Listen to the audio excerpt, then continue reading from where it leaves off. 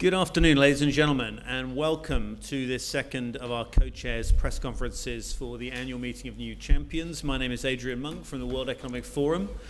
I'm very pleased to be joined by three of our co-chairs, Mitchell Baker, Executive Chairwoman of the Mozilla Foundation from the USA, and also on our Global Agenda Council on Data-Driven Development.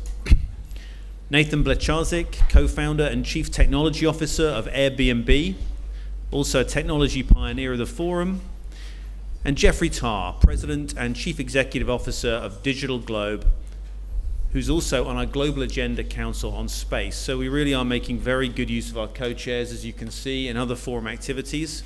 I'm going to ask them to share a little bit of their hopes and their expectations of this meeting with all of you, and then we'll have some time for questions afterwards.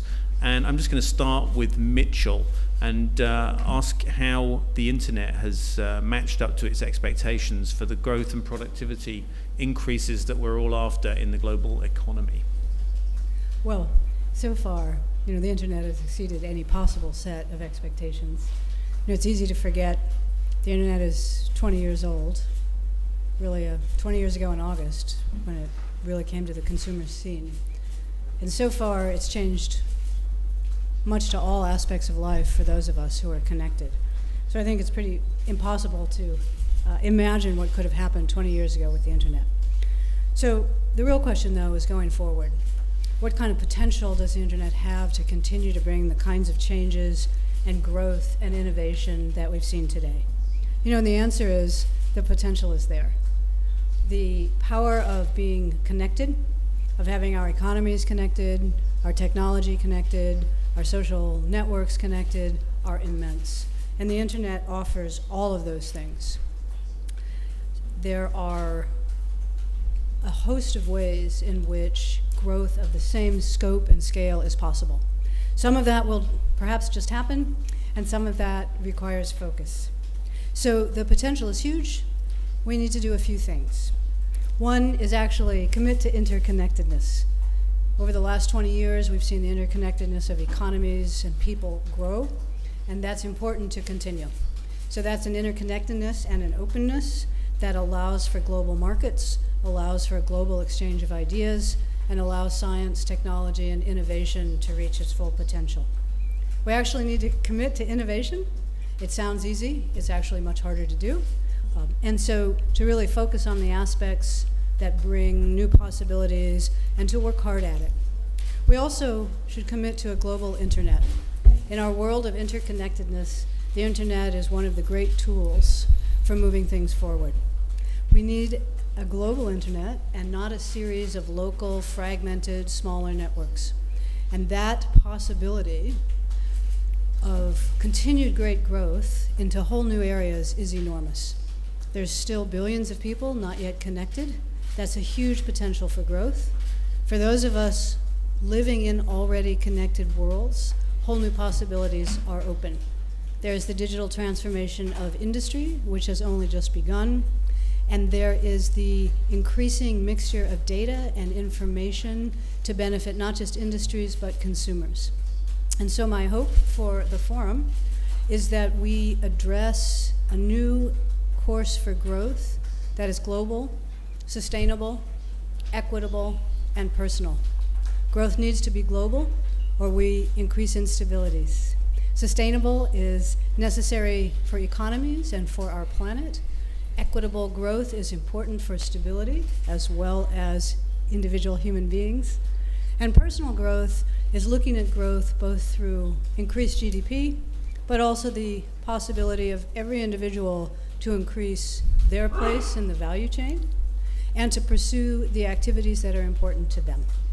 And I expect this annual meeting to be very productive in charting this new course for growth.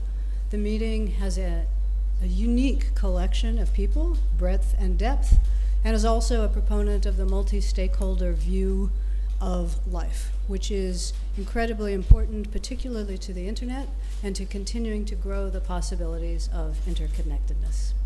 I'm honored to be a co-chair and looking forward to the events that come. Thank you. Mitchell, thank you very much. You talked about multi-stakeholder collaboration as being part of this meeting, and we have 1,700 participants from some 90 different countries. Jeffrey, can I turn to you and ask you how collaboration between some of those participants can move us towards concrete action on some of the development issues we're faced with? Certainly. We live in a world where the challenges we face today are far too complex for any one organization or nation to solve alone. World Economic Forum and this very important event is bringing together innovative leaders from across government, industry, academia, and global development organizations. And by doing so, it enables new connections, and with those connections, new solutions. I can speak from experience, having attended events in the past, that connections made and fostered by the World Economic Forum have enabled us to make contributions to some of the world's greatest challenges. For example, 2 years ago at Davos, I met with Andrew Steer, the CEO of World Resources Institute. That led to a collaboration which has helped us contribute to the mitigation of the environmental impact of forest fires in Indonesia. And fires started by, as a result of land conflict and clearing lands for palm oil.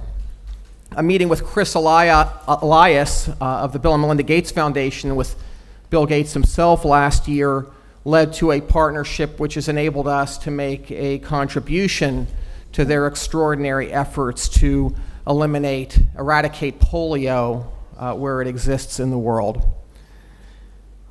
My hope for the next few days is that I'll be able to make new connections that will help us contribute, but also as co-chair, more importantly, to help others do the same, to make those kind of connections that enable those here and the World Economic Forum to contribute to some of the most pressing global challenges of our time, and also to contribute to economic growth that comes from collaboration. Jeffrey, thanks very much. One of the voices we heard from China this morning was Chung Wei of the DigitalGlobe.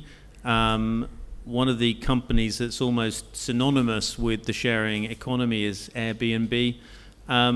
If I can turn to Nathan Blecharczyk and ask you, Nathan, how is the sharing economy going to deliver on the promise and the expectation? Is it, are we placing too much hope on what it can do for us in transformation terms?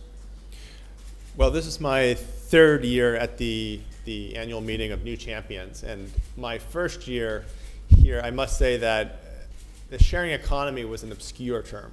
Airbnb was an obscure term. Most people here hadn't heard of it. It wasn't on their radar. And I think really over the last 2 years, it's become a really big part of the agenda and conversation here. And everyone I've met has used Airbnb. And I think it really speaks to how far we've come and to the fact that this idea has scaled, incredibly so. And in that sense, I think it has met the expectations that were originally laid out. But of course, the real question is, how big and how mainstream can the sharing economy become? You know, in the Airbnb case, 50 million guests have used Airbnb to date, 17 million alone this summer. So incredible trajectory, but where will it all end? And I think my hope for the conference this year is to have a conversation across industry and with different heads of state and figure out how do we connect this new and clearly very powerful concept to traditional business and traditional governance to really realize the full potential of the sharing economy and further mainstream this activity. Thanks to all of our co-chairs. Can I just get a sense in the room of questions? I know all of them have full schedules and appointments. Lady at the front, and can we get a microphone to you? I think we might need to pop our headphones on, non-Chinese speakers amongst us. And if you give us a moment to do that, that would be fantastic. It's on channel 1 for the English translation. Okay, maybe I can ask in English. Fantastic. Sorry, I was remembering your question this morning. Okay, thank you.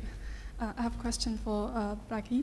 And my question is that what's your opinion on of the relationship between innovation and the regulatory. And what experience do you learn from the American and the European markets about this? And how can it be used in China? Thank you. Well, I think initially it was important to prove the model before there was really a willingness for regulators to have a conversation. Now that it's clear that this model has the potential to scale and impact many people, we are trying to engage in conversation as proactively as possible. And we've seen a lot of progress. There's been about 12 different countries and cities in the last 18 months that have engaged in conversation, deep discussion, and passed new policies, balanced policies for the 21st century that strike the right balance between growth, but also making sure that our guardrails in place. And I think this is something that we expect and hope to play out in Asia too. I think this is a concept that was born in the US and Europe, but now most of the fastest growing countries in the world are in Asia. China is our fastest growing from a consumer demand perspective. And so I think hopefully will not be too much longer until we can have and see substantive change from a policy perspective in Asia. Thank you. Can I, lady at the back?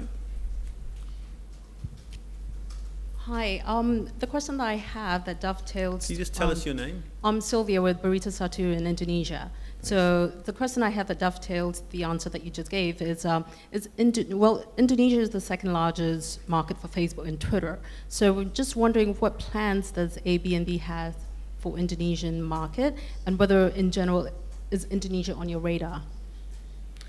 Okay, and can I also just get a sense of if we have other questions for the panel, because I want to make sure I bring in our other two co-chairs. So we have questions more broadly, lady there and lady there. My quick response will be that Bali is certainly a very popular destination and one where we've had some activities meeting with our community. All of Asia is growing very quickly, but we have to prioritize. Our focus has really been on China and Japan and soon to be India. Thanks. Lady there. Thank you. I'm the journalist from CBN News, and I got a question for Nathan. And you mentioned that you have 50 million customers now, and I want to know how many customers are from China, and what's your next plan to open up China market? I don't have the specific breakout from China, but what I can say is China is the fastest growing outbound market. It's grown 700% in terms of travelers coming from China going elsewhere in the world using Airbnb. And so we see huge potential here, obviously. So one question for our other co-chairs picking up off that is to what extent is China going to become a place where lessons are imported to one where lessons are exported, where we're seeing China as somewhere where we have to not just bring practices in, but export practices from? Jeffrey? Well, we see China as playing both roles, and the way that we participate in the market in China is primarily through a joint venture with a Chinese entity, China Seaway, which is part of CASK. Mitchell? Well, there's no question that China is and will be an even bigger source of innovation and new ideas going forward. I think the degree to which those export well depends a little bit on the nature of the Chinese market and the structure. If it's a very highly localized market, and if it's a market that's protected from global competition, then I think the export of Chinese innovations will be much more difficult, because they will be very locally grown, and that's of course difficult to market. So I think the extent to which the Chinese economy is open and participates in a give and take with the global economy will increase the opportunity for Chinese companies to become truly global. Lady there with the microphone. I will ask in Chinese. Okay.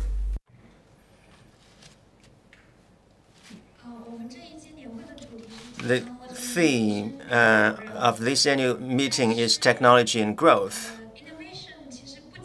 But innovation It's more than just technology. It also comprises many other things, environmental, talents issues. So this question could be small, could be big. So what do you think is the real driver for economic growth? It's just science, technology, or something else? So what is the real driver for economic growth? Second question, for your institution in which you're working for, what is the fundamental driver for your long-term sustainable growth? One of the sub-themes for this meeting is being human. So human capital, I think, is a big part of what the forum sees, in addition to technology and innovation, as being crucial to the future of economic growth. But if I can turn perhaps first to you, Mitchell, and just ask on those 2 points, what do you see as as the fundamental driver of economic growth, and also what's important to your foundation in terms of long term? I'd say there's a few different drivers of economic growth, a few fundamental ones. You can start with a healthy population, for example, or resources, but I'll focus more on the innovation technology question. The key piece, the key driver for us at Mozilla is the strength of our networks. That means the underlying physical network, but it also means the social network of people. So not just human capital, but the connections between people and what they're doing. And also the innovation networks, where do ideas come from? And it's that combination for us, because we're a completely internet company. There's nothing, we do nothing really, we grow communities, but we're completely about the network. It is actually the strength of the networks that sit on top of that, including real connections between people and unexpected connections, which is where innovation comes from. Nathan. Yeah, I would say there's a few components to economic growth. I think it's going to start with a powerful idea, but then the question is, how can you scale that idea, and then ultimately, what is the impact of that scale? With regards to scale, I would say ideas that can engage a broad set of the community are the most powerful, and I think maybe most important for driving global growth and making sure that everyone gets to participate in that growth. And I think in the Airbnb case, this is one of the few economic opportunities that are really open to all of the middle class at the very least, which is to say, if you have a home and a little bit of hospitality, you can participate in this community and derive a second income. And then in thinking about impact for our company, we are very mission oriented. We think about our long-term impact on the world not as an ROI calculation, but to what extent have we achieved our North Star of helping people to belong anywhere, which means when someone is traveling outside of their element, can we connect them and make them feel at home, comfortable, even while discovering something new? That is our mission, and I think it's really important that companies have a strong mission and that they articulate that mission to their community and not just have a narrow mercenary focus. Jeffrey, if I can turn to you. I would say when it comes down to economic growth, the solution or the fuel is innovation, it's open markets, and it's geopolitical factors. When I look inside my own company, it comes down to talent, and that talent creates new innovative product offerings that meet real customer needs and maintaining a leading edge in technology. And that is only possible by collaborating with others. Just probably have time for one more question. If I can just look around the room and see if we have one more question for the panel, or else I'm going to release them into the wild and send them back into the Congress Center to their next sessions. So I hope you'll join me in thanking them, and look forward to seeing all of you back for the next press conference at 2:15. Thank you very much indeed. Thanks to our co-chairs.